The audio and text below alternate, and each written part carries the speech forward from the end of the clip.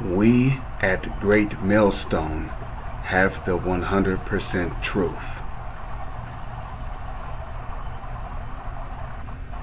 Shalom. First and foremost, giving all praises, honor, glory, respect, and blessings to Yahweh, Ba'ashem, Yahweh Shai, Ba'ashem Rakha Kwadash. Salutations to the Lord's elect on the four corners of the earth, pushing this truth and sincerity while patiently waiting for Yahweh Shai's return. And double honors to our apostles and elders of GreatMillStone, which have taught us everything we know through the spirit and power of Yahweh, Ba'ashem, Yahweh Shai. And look at the time, 1:44. They see what they want to see and know what they want to know, but don't see what they need to see and don't know what they need to know. Jamie Foxx, for example, he has so many talents. He can sing, he can act, he can write. There's no limits for this guy. And that's all people will see, including myself. But I was browsing through some shorts, and your man said all 66 books of the Bible like it was ABCs. That was a wake-up call for me. I'm a person that is very spiritual, very in tune with my Bible, or at least I would like to think. But Jamie Foxx is a wake-up call. He's a wake-up call. You can't just look at a person and wonder why they're so blessed. You know, God rewards.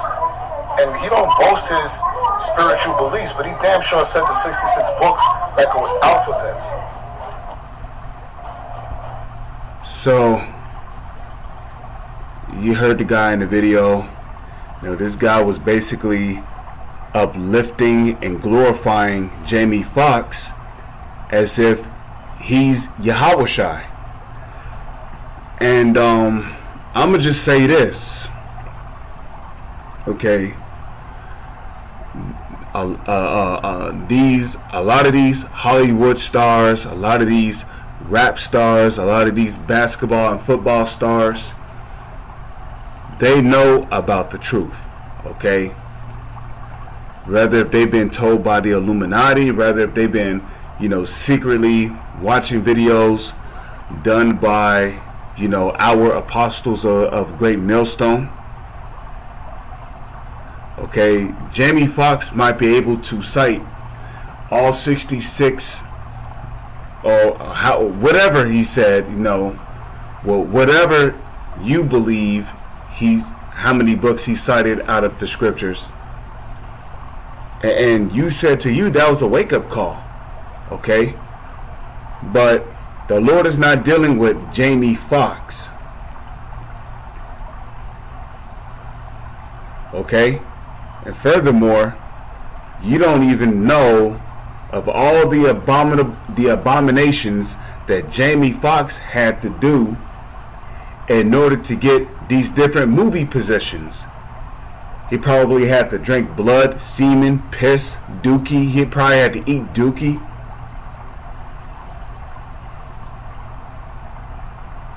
You know, he probably had to pop another guy. He probably had to get popped by another guy. You know, there's a lot of things that these Hollywood stars do behind closed curtains that they're not going to tell you about on TV or in these movies.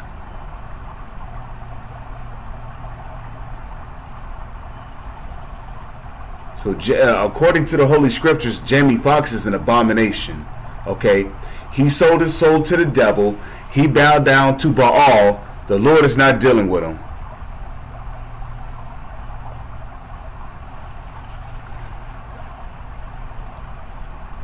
Okay, furthermore, you know, a lot of you jakes out there, you know, you act as if it's some big surprise when you hear about the truth coming from these different movie stars, these different rap artists, these different singers, these different NBA stars.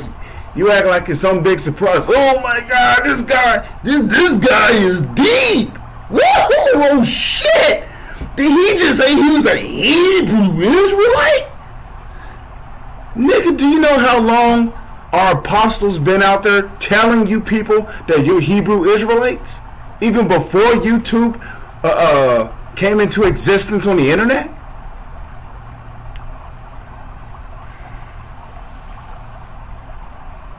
Okay? This is nothing new. You so-called Negroes, Latinos, and Native Indians being Hebrew Israelites is nothing new. But, like the scriptures say, I would like to go to Google real quick, right? Let's get that in the book of Sirach. I don't know if it's, I don't necessarily know what chapter it is. It might be the 36th chapter. Let's see, when a rich man speaketh, he is heard. But if a poor, KJV, that's all you type in. So it's Sirach 13. Okay? Sirach chapter 13 verse 23. It says, when a rich man speaketh, every man holdeth his tongue, and look what he saith. Right? So, you know, a lot of these movie stars, NBA stars, singers, or whatnot, whenever they come out and, you know, they might confess that they're a Hebrew Israelite, you know, they might say something like black people are the real Jews, and, you know, the 12 tribes of Judah, and blase, dilly, dilly, shally, shally, right? Everybody will stop to listen, you know. They eyes to be glued to the fucking TV. It says they extol it to the clouds. But if the poor man speak, who are the poor men? That's talking about the ones of whom the Lord is dealing with, the ones of whom the Lord has given the knowledge, wisdom, and understanding of the Holy Scriptures to. Okay, the Scriptures speak about blessed are the meek. Who are the meek are the lowly. The ones who are receiving just enough to make it by and by daily, you know. The Lord is dealing with those men, the men of GreatMillStone. And I say, you know, we of GreatMillStone, because, you know, if you follow the apostles of GreatMillStone, if you follow the spirit of Yahweh Ba'Shem Yahweh Shai, then technically you are GreatMillStone. Okay? But you know, the brothers of GreatMillStone, we will be the poor man that go out on the highways and hedges and speak, you know, because we're not going out there with Stacey Adams on. We're not going out there with a fancy suit on, some glittering khaki pants. We're not going out there with some shiny sneakers. You know, our heads are all lined up. We got a fade with some, you know, because we're not out there, you know, speaking and telling the public what they want to hear. They don't want to listen to us. But that's cool, because this word is not for everybody. Furthermore, when we go out to speak, you know, somebody always has to try to debate with us. Like, you know, we'll be out there, right? We'll tell these people, the so-called white man, starting with the so-called elites, trickling down to the rest of the nation of their nation of people, right? They are the biblical Edomites and the devil and the wicked of the scriptures, right? Then you'll have some big lip coon nigga listening right there in the cut. He'll come up, whoa, wait a minute though, wait a minute. Where in the scriptures does it say that the white man is the devil? And then they'll try to argue with you. You bring out Leviticus 11:7. You know you're not supposed to eat pork, right? I'm gonna keep eating my pork. What the fuck you mean? I'm gonna keep eating my pork. So it's like when a poor man speak, nobody really wants to listen. But let somebody catch Drake out there on the highways and hedges, right? Teaching. There'll be a large crowd of people gathering around him just to listen to what he has to say. But if the poor man, which the poor man will be the true believers of Yahweh Ba'ashem Yahweh Shai, if the poor men speak, ain't nobody trying to listen to us. They drive by. For the most part, people walk past us and act like we're invisible. You know, they might think we're crazy. They want to laugh. They want to mock us.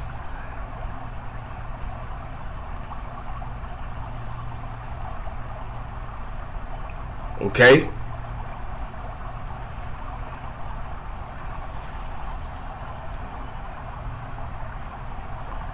So, hey, ultimately, you know, when they see the prophets out there teaching and they don't stop, they just end up condemning themselves. Because when a famine of the word hits, right, then they're going to be looking for that poor man. Then they're going to want to know where that poor man is at. And it's going to be too late. Because at that point, the doors of mercy is going to be shut. And spiritually, the Lord's elect is going to be an ark. The spiritual ark, which is this truth. Because the Lord, which is that strong tower, he's going to be our protection against the storm, against the spiritual storm, the spiritual flood, which is going to come in the form of martial law, famine, disease warfare, economy collapse, civil war, race wars, the beasts of the field, okay, the birds of the air, the newly created beasts, okay, disease warfare, starvation. The Lord is going to shield his elect from all that. I mean, Lord's, if it, I always got to humble down and say, if it be the Lord's will that we be of the elect. Because we don't know who the elect is, but we know that there's a elect, there are a elect few out there of whom the Lord is going to defend. So it says, but if a poor man speak, they say, what fellow is this? And that's exactly what they say in their minds when they buck up against the word. Right? Well, what fellow is this? And if he stumble, they will help to overthrow him. Right? They'll all, you know, in some cases, some of these guys will either gather together. They'll team up against you. You might find yourself trying to, you know, deal with 3 demons who got a problem with the word of the Lord. So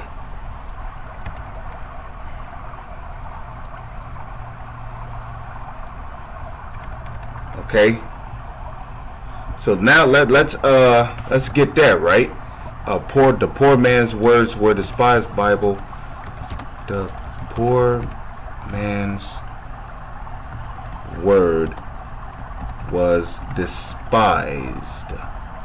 KJV. Is that 2 Samuel? No, that's not in no 2 Samuel. Okay, here we go. Bam, right here. Ecclesiastes chapter 9 verse 16. It says, then said I, wisdom is better than strength. Nevertheless, the poor man's wisdom is despised. What does the word despise mean? The word despise, when you look it up, goes back to the Latin word despicere.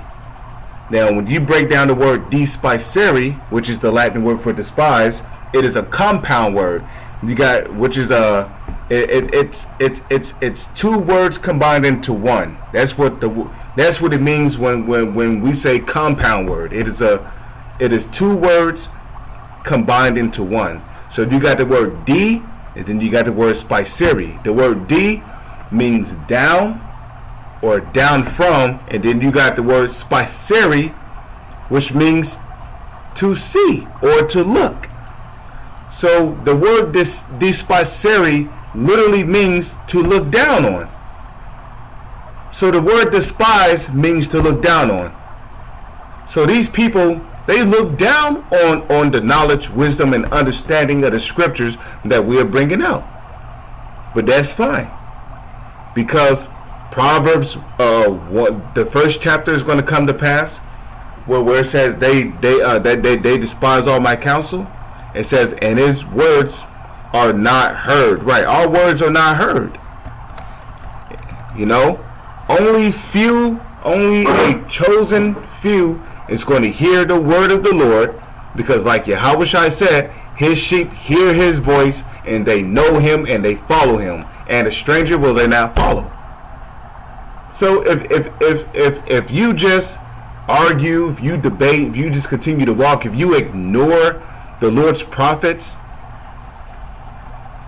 knowing what they're teaching, then not only have you marked yourself, but you're not of the Lord's sheep.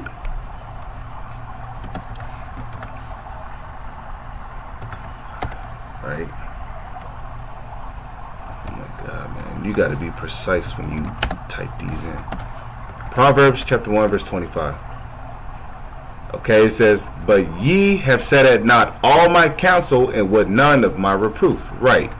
Because the poor man's words are despised, his words are not heard. Therefore, when Jacob's trouble comes, I will laugh at your calamity. I will mock when your fear cometh. Right. It says, when your fear cometh as desolation, and your destruction cometh as a whirlwind, when distress and anguish cometh upon you. And distress and anguish is coming. Okay? The Lord's going to make you people out here suffer. It says, then shall they call upon me, but I will not answer. Right. The scriptures say that the Lord's elect shall keep quiet in those times, for those days are evil.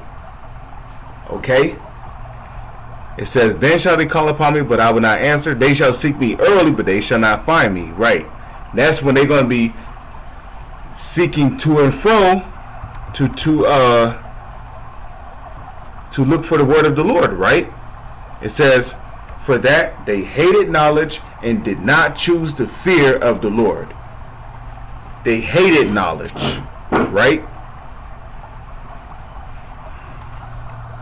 And the vast majority of our people, they hate the knowledge, wisdom, and understanding of the Holy Scriptures.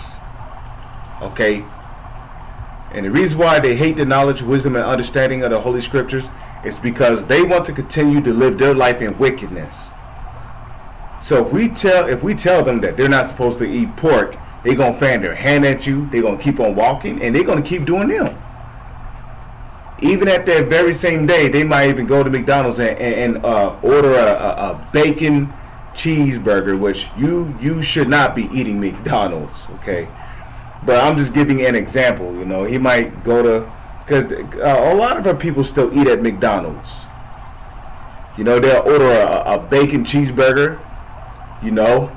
They don't care if the bacon was made from pork, as long as there's bacon on that shit, you know. So they would none of my counsel, they despised all my reproof. Why? Because the poor man's words are despised. Right? And a matter of fact, let me see,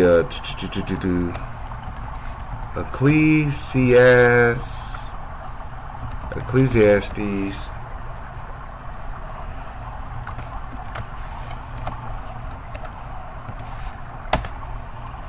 Ecclesiastes chapter 10 verse 6. It says this: folly is set in great dignity, right? And the rich sit in low place. Who are the rich? The Lord's elect. What makes them rich? The knowledge, wisdom, and understanding of the Holy Scriptures. And a matter of fact, in the book of Proverbs, it tells you that wisdom is likened unto hidden treasures. So if you have the knowledge, the wisdom, and the understanding of the Holy Scriptures, you're rich. You have spiritual riches, which you are building up in heaven, like it tells you in Matthew the 6th chapter.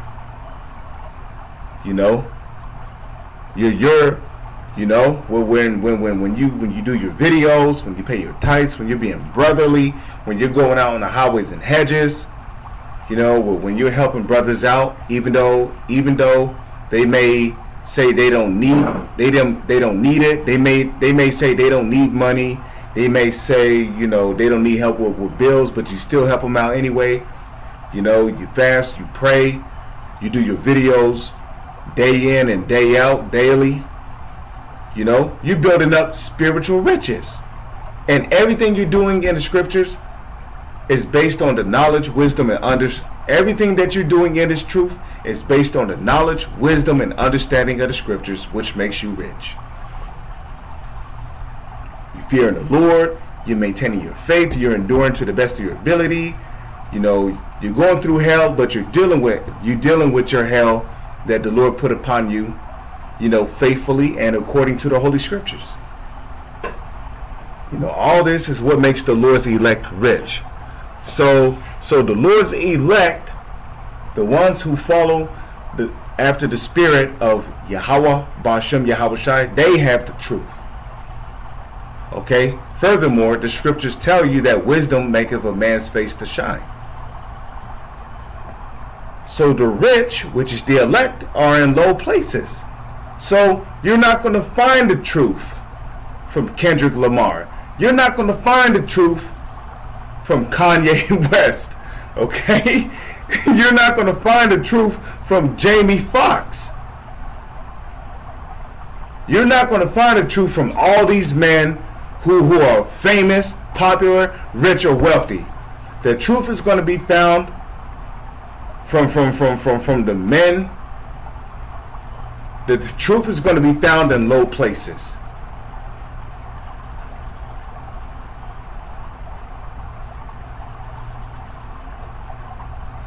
Okay?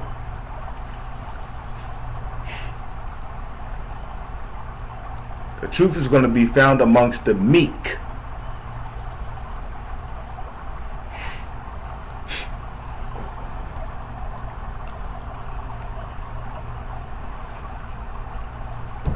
Now let's go to Amos, right?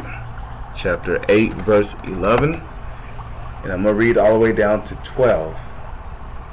Okay, Amos chapter 8, verse 11. It says, Behold, the days come, saith the Lord, Yahweh, Ba'ashem, Yahweh Shai, our power, that I will send a famine in the land, not a famine of bread, nor a thirst for water, but of hearing the words of the Lord. And that's going to happen via when Jacob's trouble is about to happen. Okay?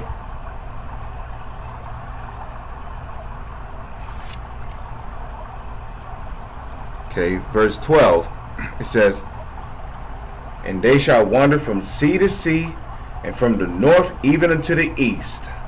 And they shall run to and fro to seek the word of the Lord, and shall not find it. So this is actually going to happen.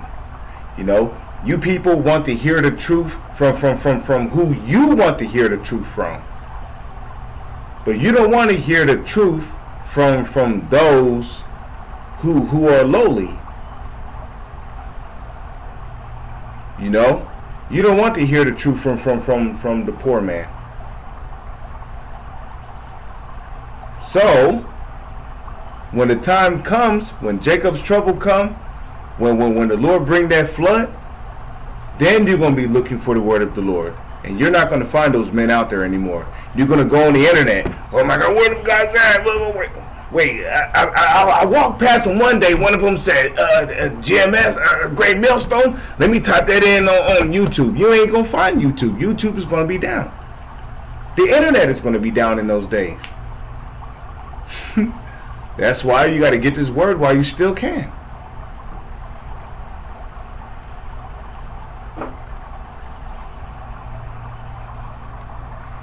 Okay?